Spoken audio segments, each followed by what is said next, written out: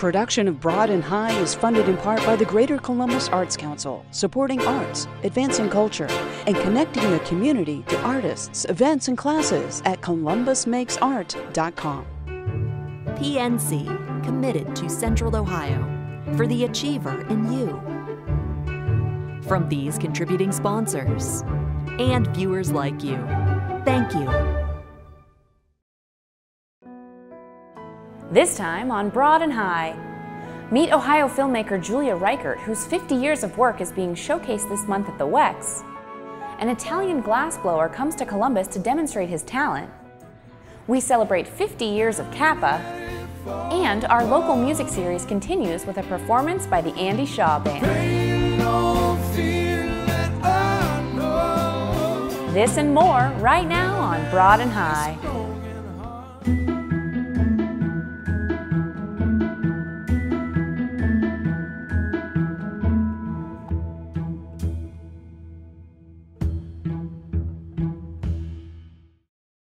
Hi everyone, welcome to Broad and High. I'm your host, Kate Quickle.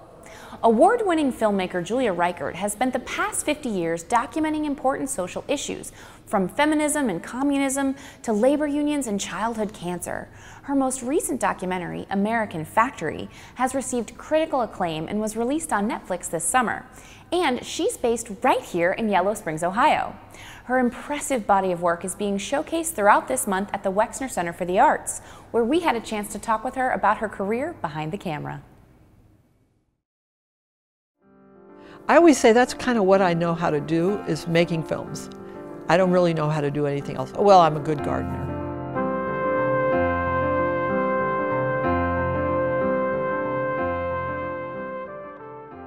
So I'm a kid from New Jersey, small town, exit 7 of the New Jersey Turnpike. Nobody in our circle ever went to college, but I really wanted to go. Julia's journey from a working class kid, the daughter of a butcher and a nurse in a working class neighborhood in New Jersey, to becoming one of the great documentarians of our time. It's just an incredible journey. You know, when I was a young woman, a young girl, you could either be a teacher, a nurse, or a secretary. Those were basically what you could be. This is pre-women's movement, because I started college in 1964. Growing Up Female was actually my senior project at Antioch. Every young woman in Terry's high school is required to take a 6-week course from her guidance counselor on the subject of marriage. I would say a young wife should be neat and clean and attractive as possible. The husband should make the major decisions. The wife should assist, maybe if he asks her advice. But the major decisions are his. The wife should be at least understanding. Whatever his decision is, she should go along with it.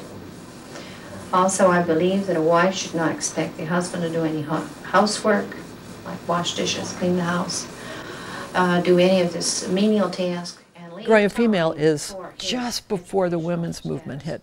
Methadone is during the heroin crisis of the 70s, which was largely African American and working class people. America doesn't have a drug culture. It is a drug culture. And if we want something different, we're going to have to change our society in some fundamental ways. They're more than just old films. They're films that are snapshots of American history, and especially Midwest and Ohio history. This beautiful thing about Growing Up Female, but also about so many of Julia's films, is that she evokes real people. She does portraits of real people and lets us grapple with contemporary issues through the lives of actual human beings who we get to know. They told me that they had to be here 2 years, away from their family, no extra pay. I ate at their house, they ate at my home. Julia's films really grapple with questions of, like, how can people have a decent life if they're not rich, if they're not a billionaire?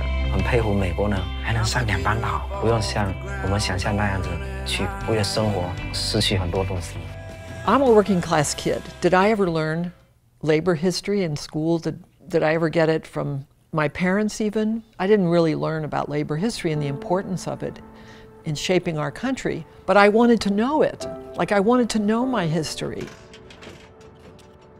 All the films come directly out of things I wanted to know for my own life, for my own questions that I faced during the different eras of my life. Being in a left-wing movement myself, I was really interested in finding out how people in earlier left-wing movements, how they sustained their beliefs, or did they sustain their beliefs even in the hard times? So we went to people who had joined the American Communist Party. Working class, the capitalist class has nothing in common, nothing. You know, and you'd ponder that. Oh, right, them son of a bitches up there eating the filet mignon, and we're down here eating burnt liver. I think what makes for great documentaries is real curiosity, where the filmmaker actually cares. Weren't you scared? Weren't you? No. I didn't see anybody around with trench coats and things. A lot of the films I've made explore class, race, and gender. But A Lion in the House is about kids fighting cancer. But as soon as you really go into depth on what that looks like in the lives of 5 diverse families, right away you see racial differences, you see class differences, you know, you see the differences in people who are living with economic hardship. In my life, I've always been sheltered by my mother and my stepfather.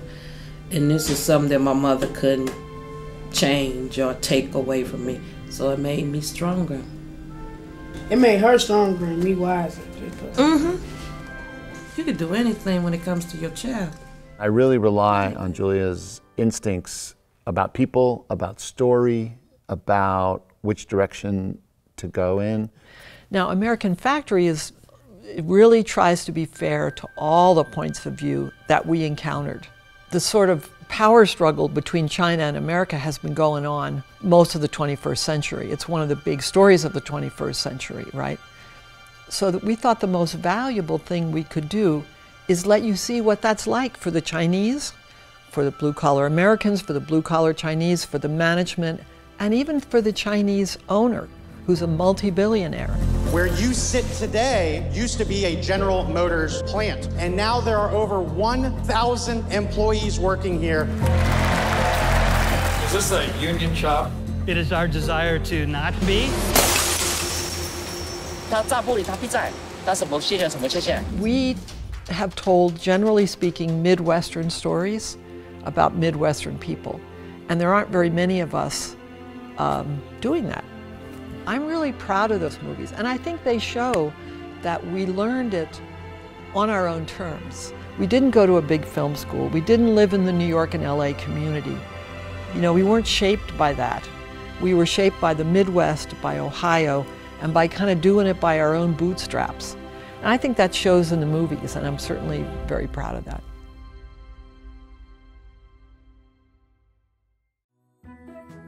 American Factory, the latest documentary by Julia Reichert and Stephen Bognar, is currently playing on Netflix. And this Sunday, you can catch their Emmy Award-winning film, A Lion in the House, free at the Wexner Center. The film, which documents 5 children and their families battling pediatric cancer, plays at 1 o'clock in the Film and Video Theater. Check out the entire lineup of Julia Reichert, 50 Years in Film at wexarts.org.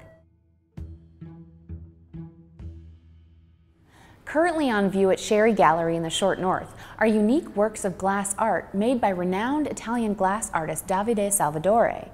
He recently came to town to demonstrate his technique, and we were there to check it out.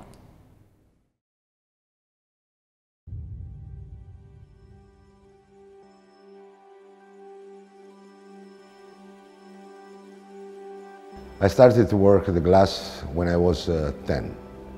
It was a consequence because my family, all my family is glass blower. I tried to make different job, but in the end, the glass called me. The glass blower from Rana, when we talk about the glass, we said him, because for us he's an entity, you know. Every day you have a new challenge. Yeah, because the glass have a big, big memory. If you make something wrong, he remember. In the end, you can find the problem in the piece. And I like the challenge.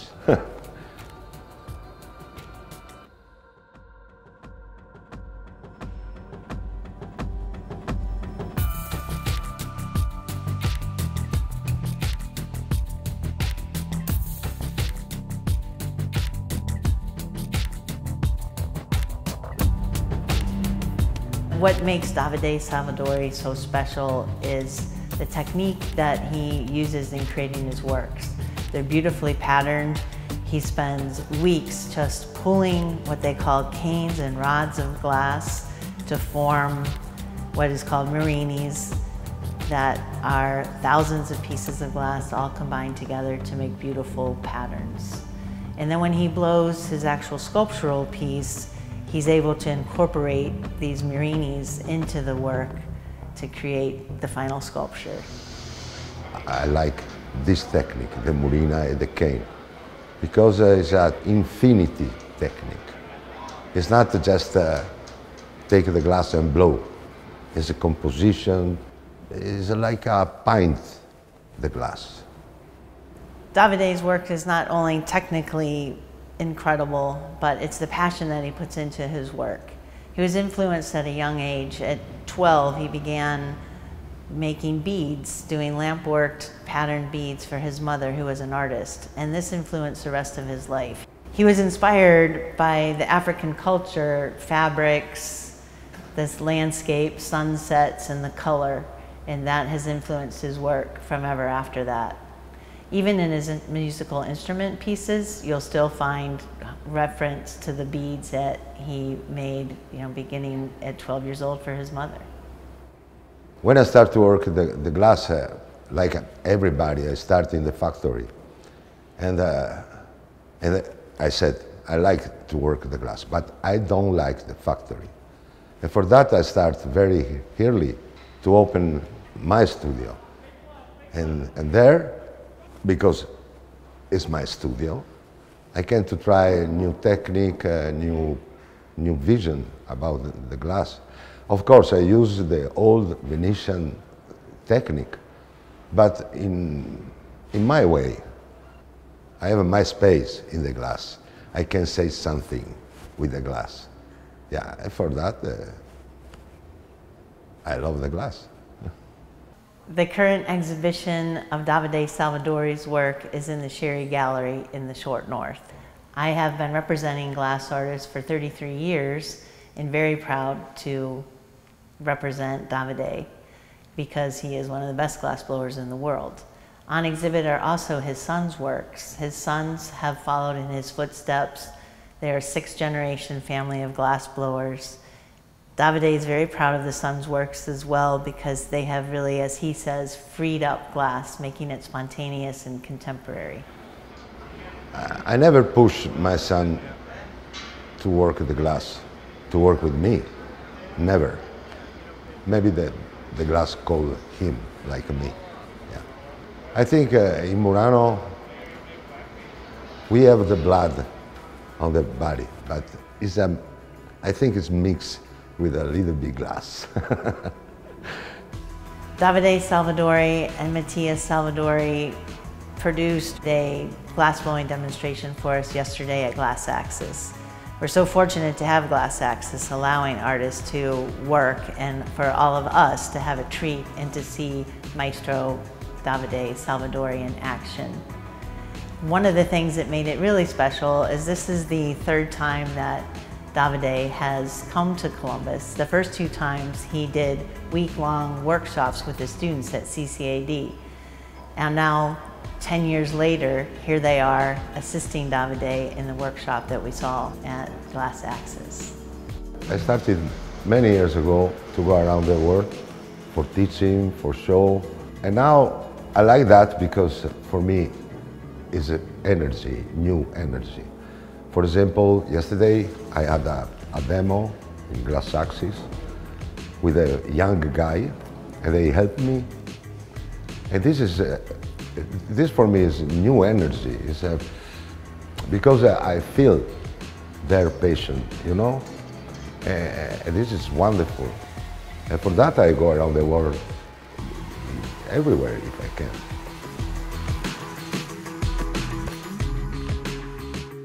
The stunning glasswork of Davide Salvadore is on view at Sherry Gallery only until October 13th. Learn more at sherrygallery.com. This year marks the 50th anniversary of the Columbus Association of the Performing Arts, better known to you as CAPA. The organization formed in 1969 with a single goal: to save the Ohio Theater from demolition.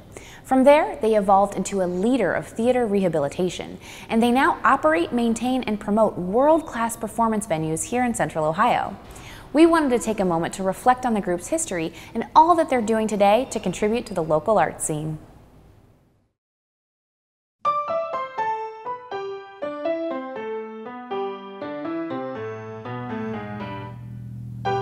CAPA was formed 50 years ago to save the Ohio Theater from demolition. The Ohio was built in 1928 as a silent movie house. The question was, why would you tear this down?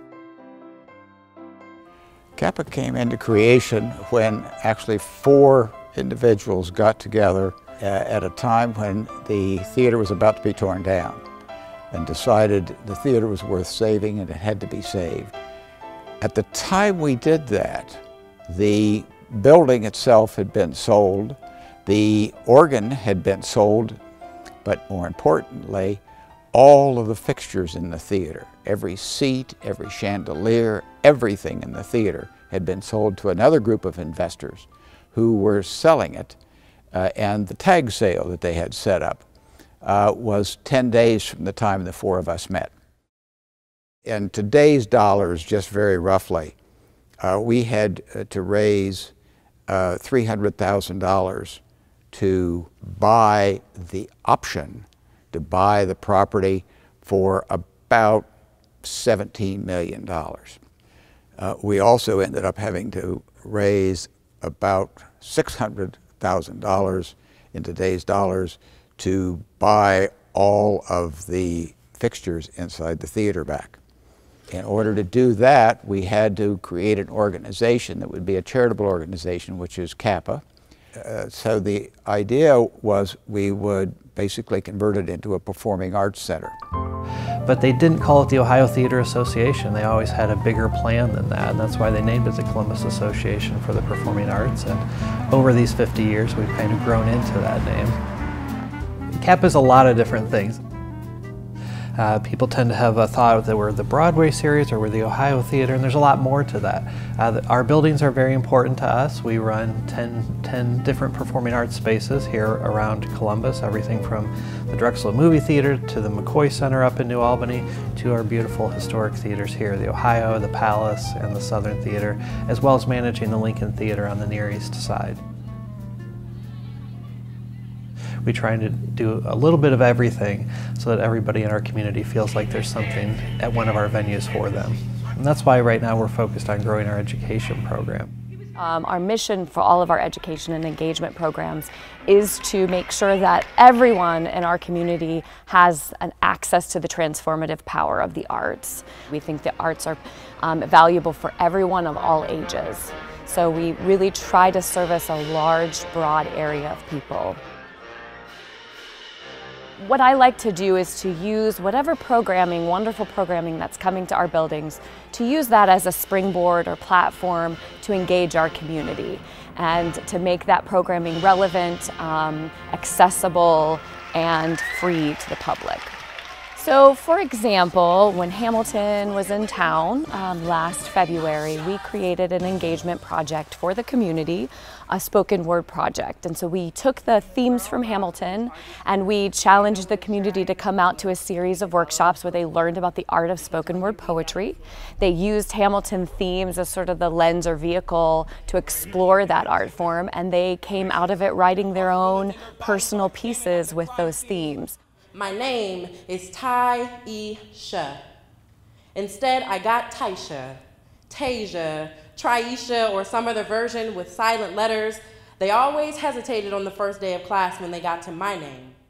Pie in the Sky goal is to reach every single member of the Central Ohio community, to make arts a part of their lives and to provide an outlet and a medium for them to express themselves.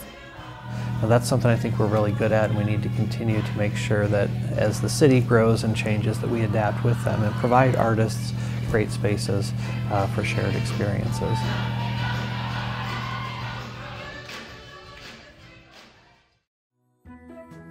Join CAPA on Sunday, October 20th for Spook Out Movie Magic. As part of its year-long 50th anniversary celebration, CAPA will host a daytime screening of Disney's Hocus Pocus at the Ohio Theater. This Halloween-themed event will include intermission entertainment on the Mighty Morton Theater organ and a Hocus Pocus-themed costume contest. Visit CAPA.com for details. Our local music series continues this week with a performance by the Andy Shaw Band. Playing together since 2005, this folk rock band from Columbus is a bit of a family affair. Led by Andy Shaw on lead vocals, the group also includes his brother Chris on drums and his dad Jim on keyboard. They brought their sound into the WOSU studio along with their latest single, Ohio.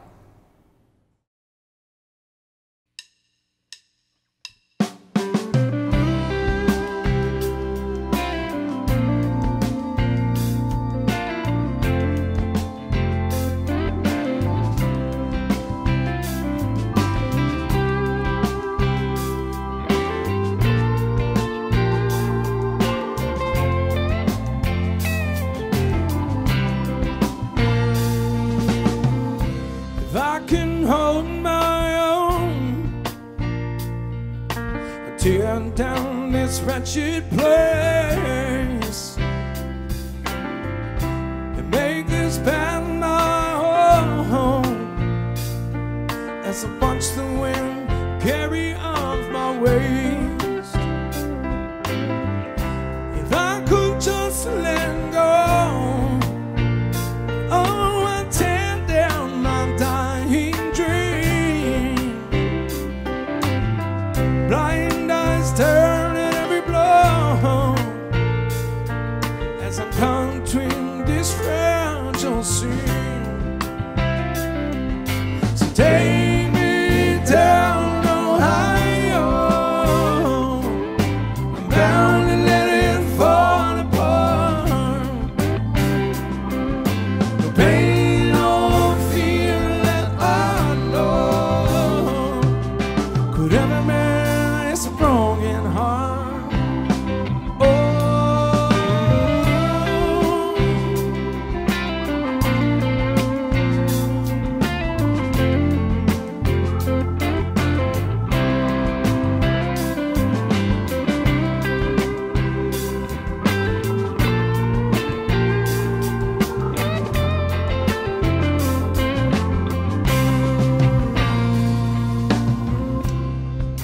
A place that I still know, the way to turn back time. Still see these dreams that won't grow, haunting all of my childhood memories.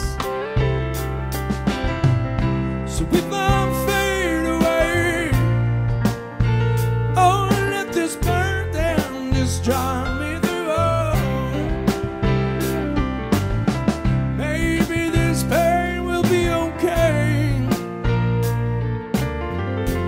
All of my healing too. So take me down, Ohio.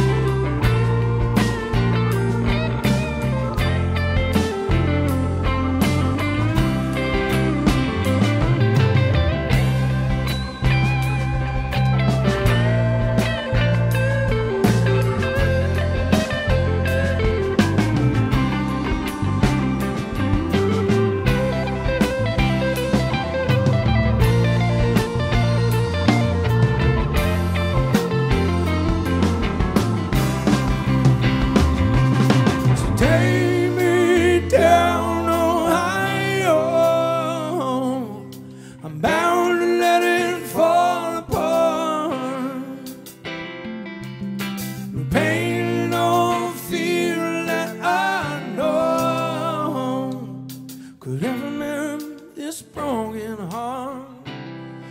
Oh, could ever mend this broken heart.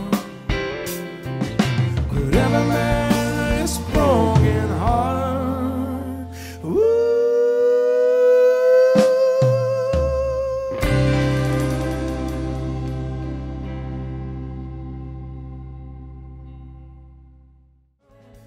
Well, that is our show. You can find all our stories online at WOSU.org, or you can check out our free WOSU Public Media mobile app. We're taking you out today with more music by the Andy Shaw Band. Thanks for watching. We'll see you back here next week. Gotta give it up. Oh, the end is near. You'll find your home. Production of Broad and High is funded in part by the Greater Columbus Arts Council, supporting arts, advancing culture, and connecting the community to artists, events, and classes at columbusmakesart.com. PNC, committed to Central Ohio, for the achiever in you. From these contributing sponsors and viewers like you, thank you.